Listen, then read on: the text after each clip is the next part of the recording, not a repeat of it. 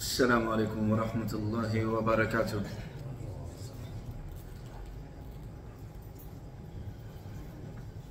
الحمد لله نحمده ونستعينه ونستغفره ونؤمن به ونتوكل عليه ونعوذ بالله من شرور أنفسنا ومن سيئات أعمالنا. من يهده الله فلا مضل له ومن يضلل فلا هادي له. ونشهد أن لا إله إلا الله وحده لا شريك له. ونشهد أن سيدنا ونبينا وحبيبنا ومولانا محمدا عبده ورسوله صلى الله تبارك وتعالى عليه وعلى آله وأصحابه وبارك وسلم تسليما كثيرا. أما بعد فيا عباد الله، يقول الله سبحانه وتعالى في كتابه العزيز بعد أن أقول أعوذ بالله من الشيطان الرجيم: إن في خلق السماوات والأرض واختلاف الليل والنهار لآيات لأولي الألباب الذين يذكرون الله قياما وقعودا وعلى جنوبهم ويتفكرون في خلق السماوات والأرض ربنا ما خلقت هذا باطلا سبحانك فقنا عذاب النار. صدق الله العلي العظيم. Last week we had gone over the introduction of restarting or doing the series again on a day in the life of the Prophet sallallahu alaihi wasallam. And today inshallah we will start this series. The purpose of this series is not educational. In school and academic classes, maybe they're educational, information, khabar, okay, that's it, we know, we're aware. But in the teachings of Allah and His Messenger sallallahu alayhi wasallam, information is not enough. Al-ilm bila amal kashajaratin bila tamar. Knowledge without action is like a tree with no fruits, no benefit. That's khabar. He has information, that's it. He doesn't do amal on that amal. She doesn't do amal on that. She doesn't act upon that action, that knowledge that she has, and it's useless. It is not useful. That knowledge is not useful. It is not beneficial. So the purpose of this lesson and this series is not information. It's to change our lives, to make sure that what we do, we are living a similar life to the Prophet sallallahu alaihi wasallam. Generally, we thought we would start, the Prophet sallallahu alaihi wasallam would start his day with Salat al-Fajr. However, the Prophet ﷺ would start his day way before Salat al-Fajr. The Prophet ﷺ's day did not start with Salat al-Fajr. It actually started much before that. The fact that the Prophet ﷺ started his day much before and much earlier than Salat al-Fajr shows you his work ethics. How hard of a worker he was. Along with his work ethic, it shows you what the Prophet ﷺ focused on when he woke up. Every day started in a similar manner. في السفر والحضر. In safar and in journey. In journey and at home. It was whether he was a resident at home or on a journey, his ﷺ's day would start in a very similar manner. You can see a person. You know what matters to a person when you see what he does as soon as they wake up. What is the first thing we do when we wake up? That thing that we do, the first thing we do when we wake up is the most important thing to us, because that is, as soon as we wake up, that's the thing that comes to our mind. Checking our phone, checking our messages, checking if we got any updates, checking our email, what happened at work, what happened in sports? What was the score? Who won the game? Whatever comes to our mind when we wake up is the thing that matters to us the most. So when someone doesn't have any commitments or importance, doesn't have something that they consider a priority, then their life, they wake up and pretty much in useless and vain things and vain thoughts. So I'm not even talking about what the Prophet ﷺ did when he woke up, I'm just talking about mentally when he woke up, what was the first thing he thought? We're not even talking about actions right now. We're talking about what he thought. And then that led to actions. The Messenger of Allah sallallahu alayhi wa sallam was not someone that was lazy. As a matter of fact, the Messenger of Allah sallallahu alayhi wa sallam made dua for protection from being lazy. Allahumma inni a'udhu bika min al-'ajzi wal-kasal. The Prophet sallallahu alayhi wa sallam would make this dua. Oh Allah, I seek your protection from being incapable or incapable of doing something, and I seek your protection from being lazy. So the Prophet sallallahu alayhi wa sallam was not lazy. And the Prophet ﷺ had amazing work ethics. When we read about those people who are successful in this world, whether it's in worldly matters or in dini matters, generally the overall majority of them get up early. The 4 a.m. club, the 5 a.m. club, they wake up early. The Messenger of Allah ﷺ woke up early, before Salat al-Fajr. And then when the Prophet ﷺ, when he woke up, what did he do? فَجَعَلَ يَمْسَحُ النَّوْمَ عَنْ وَجْهِهِ بِيَدِهِ.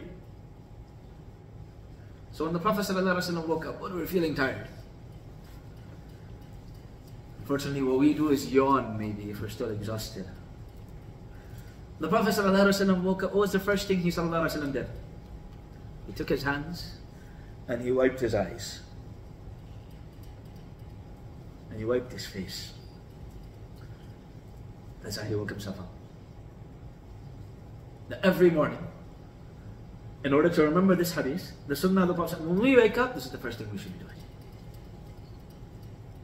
Another way to remember what you should be doing, go tell others. Go home, tell your children. Go tell your wives. Go tell your colleagues. Go tell your friends. You know what I learned today?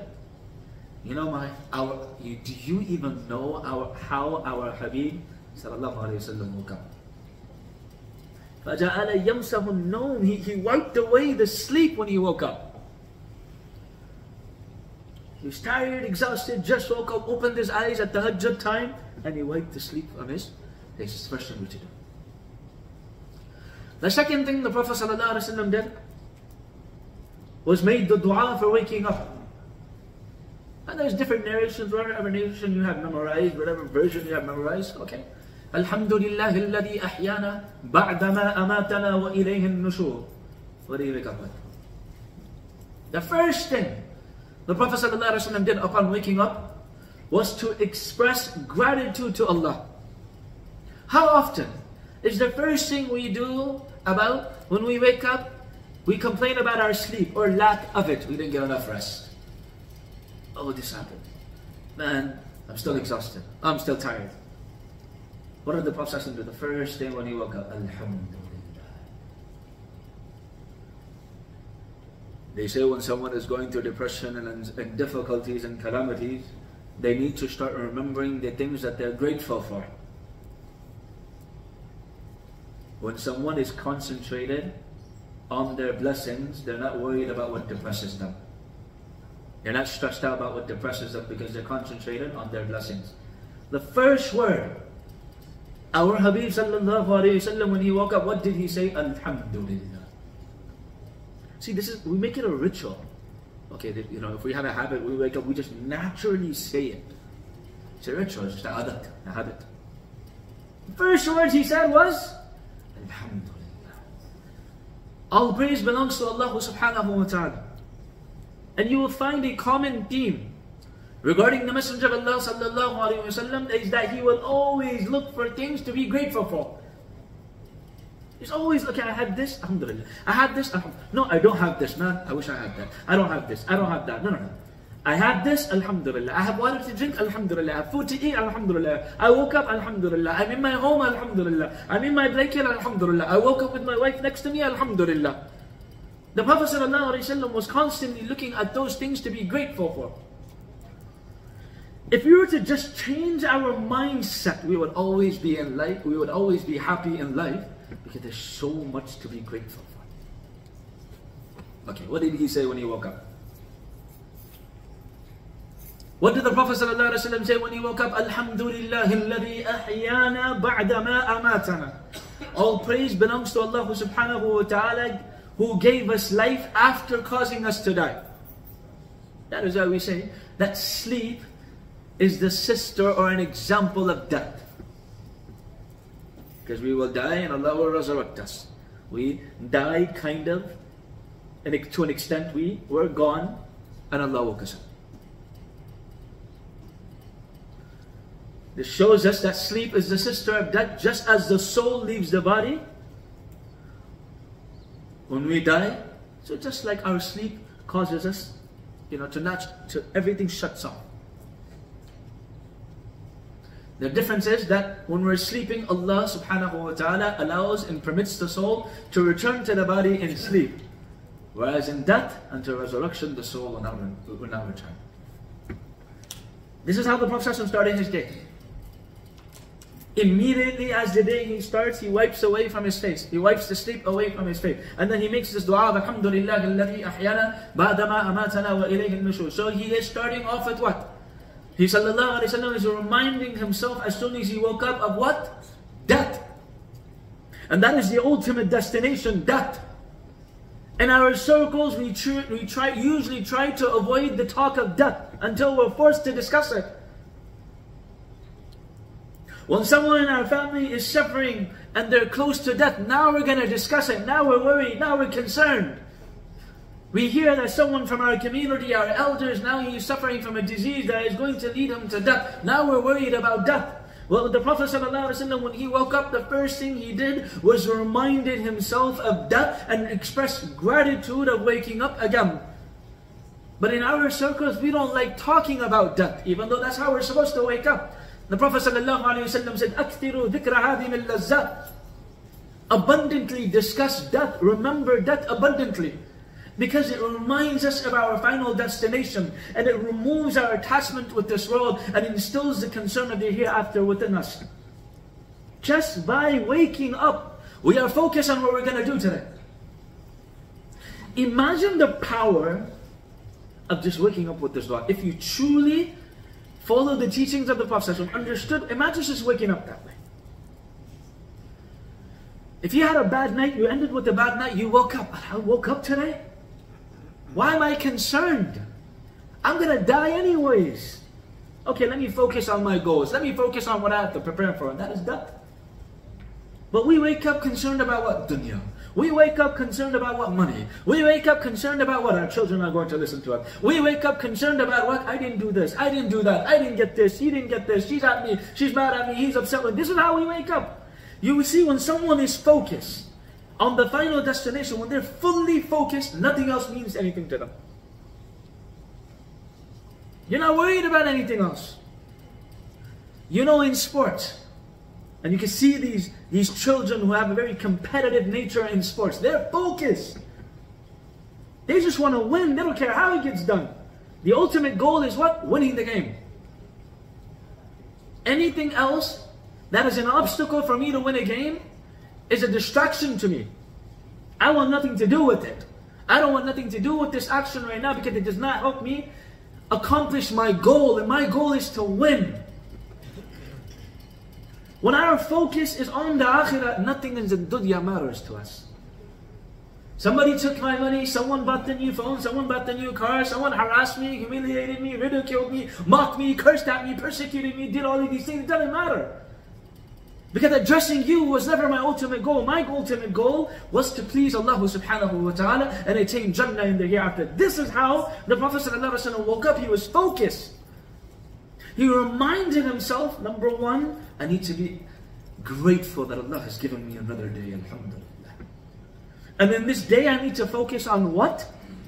أَحْيَانَا بَعْدَمَا أَمَاتَنَا وَإِلَيْهِ النُّشُورِ. And my ultimate return is to Allah subhanahu wa ta'ala. Everything we do in our life should be centered around our ultimate objective, and that is to be ready to meet Allah subhanahu wa ta'ala. Oh, what do these, when these play these sports and they're down 3-1, what do they say? We're going to take it one game at a time. One game at a time. Let's win the next game. We're not talking about the whole series right now. Let's win one game at a time. We're not worried about the whole life. When you look at life as a bigger picture, we feel like we have such a long life, even though Allah has not given anyone their expiration date. No one's sitting here as I know when I'm going to expire and when I'm going to die. No one's going to say that yet. Take one day at a time. No, I have my whole life. I'm going to pray later. I'm going to worry about my kids later when they get older. I'm going to worry about my Quran later. I still have so much time. I'm going to retire and then I'm going to give my time to deen. I'm going to become a very rich businessman and then I'm going to donate.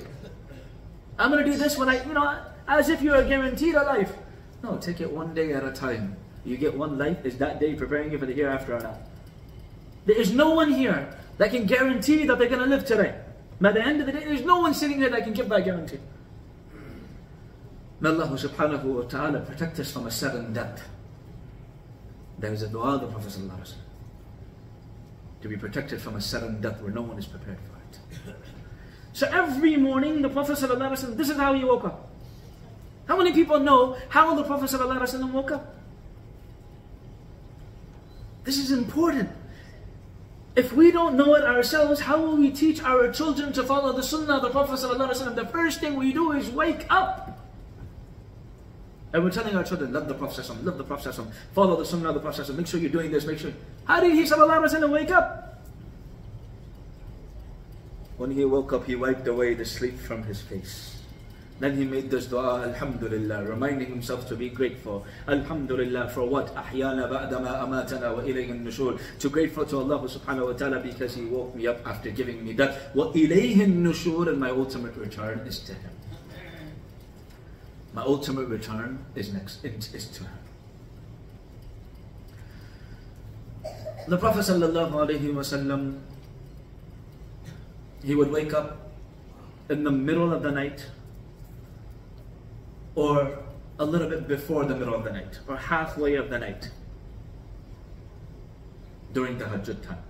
And you can say maybe hour and a half, or maybe 45 minutes to an hour, depending on the time or where he was before Salat al-Fajr. The Prophet ﷺ would wake up, and the first thing he ﷺ did is take the Rasulullah ﷺ فَجَعَلَ يَمْسَحُ النَّوْمَ عَنْ وَجْهِ بِيَدِهِ. The Prophet ﷺ wiped away the sleep from his face, rubbed his palms on his eyes and woke himself up, and then he read the dua. Then ثُمَّ قَرَأَ الْأَشْرَ الْعَايَةِ الْخَوَاتِيمِ مِنْ سُورَةِ آلِ عِمْرَانِ. Then the Prophet ﷺ read the last 10 verses of Surah Al Imran. What are they?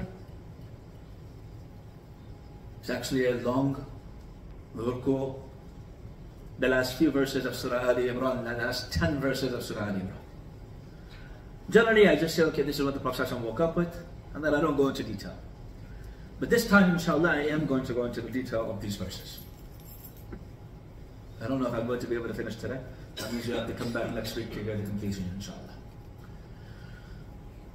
The Prophet ﷺ woke up with the last 10 verses of Surah Al Imran, and the homework for everyone is that inshallah after this salah, open up your phones and look at the translation of the last 10 verses of Surah Al Imran, which is the third surah of the Quran, Surah Al-Fatiha, Surah Al-Baqarah, and Surah Al Imran.